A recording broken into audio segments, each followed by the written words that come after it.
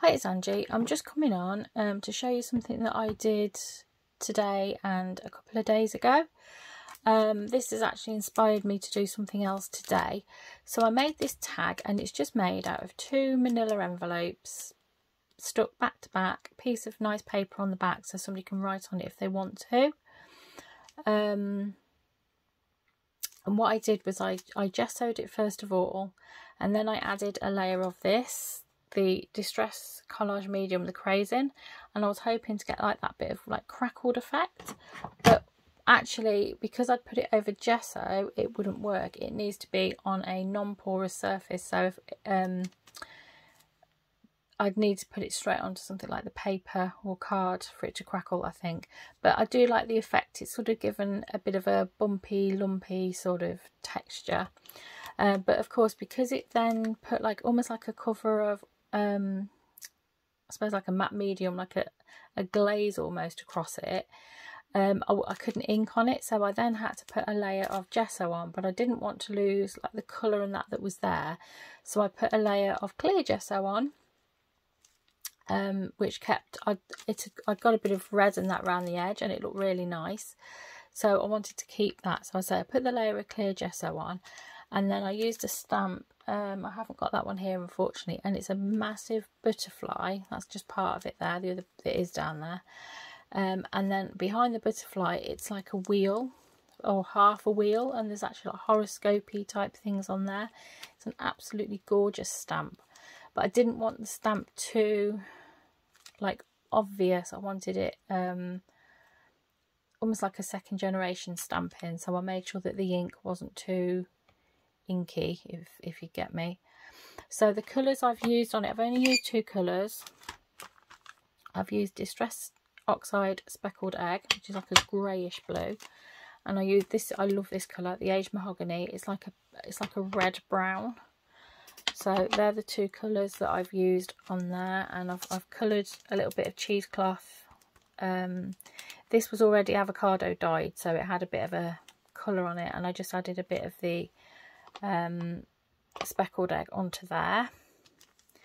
And I used some stamps to make marks. See, like the circles, that's just like a stamp again in the Aged Mahogany. Some more there. I just drew a stitch line in green around the edge. I've put a little ticket up. It's not completely flat, it's like raised in the middle.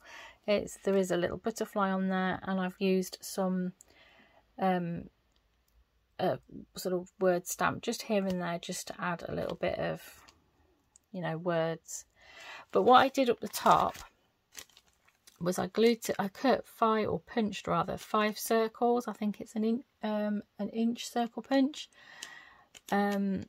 Stamped 5 of them, glued them together, put an eyelet in the centre there, and then I inked around the edge, and then I stamped with the what's it called again, speckled egg. But sorry, before I stamped, I just basically what was on my brushes and just sort of added a bit of the ink, just really, really lightly, then used a grid stamp, which is this one here. Kaisercraft had that years and years. Can you see it on the thing, like a grid? Well, that's that stamp. And then the text that I've used is, I love this stamp, I've been using it so much. It's from AliExpress. I'm going to do something with the bingo card next, but I used I think it was that one actually. I used a bit of that. Today I've been using that long one here, using different parts of that. But there's so many bits of text on this stamp that you could use on your embellishments and stuff. It's absolutely lovely. I love that stamp. And also, incidentally, the eyelets, I'd nearly run out. And what I got was these. They're by Draper Tools. And you get a pack of 400, and they are 4mm. So they're absolutely perfect for what I need. And I set them with my crocodile. And I'm probably not going to get this off one-handed. Hold on. Hang on. There we go. They're all like vintage colours. You know, vintage. There's silver, there's like black. Excuse my inky fingers.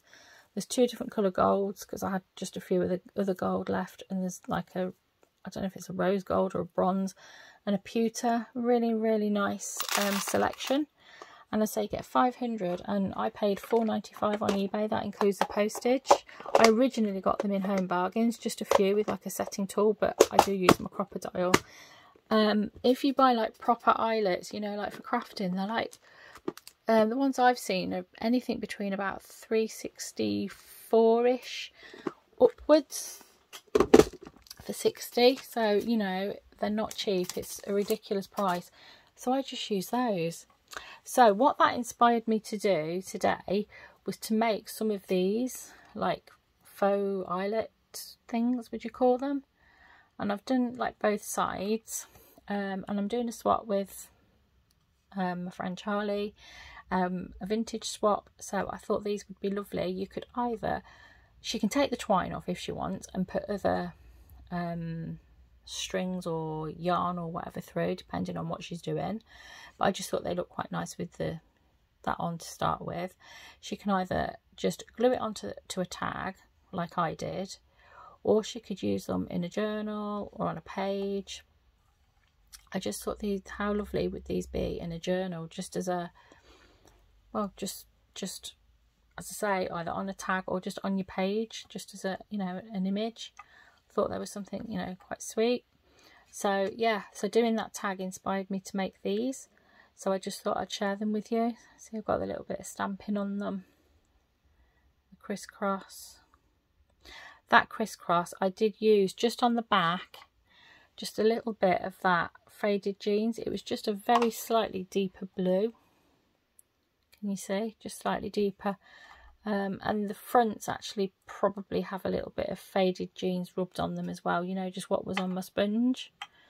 So yeah, that's them. So I'm going to go and package these nicely. I've made 8, well, I've made 9 because I thought I'll put 8 in the package, and then I've got one that I'll, when I've packaged it, I'll put it on the bag as like a topper. It's part of the like presentation. So thanks for watching, everyone. Take care. Bye.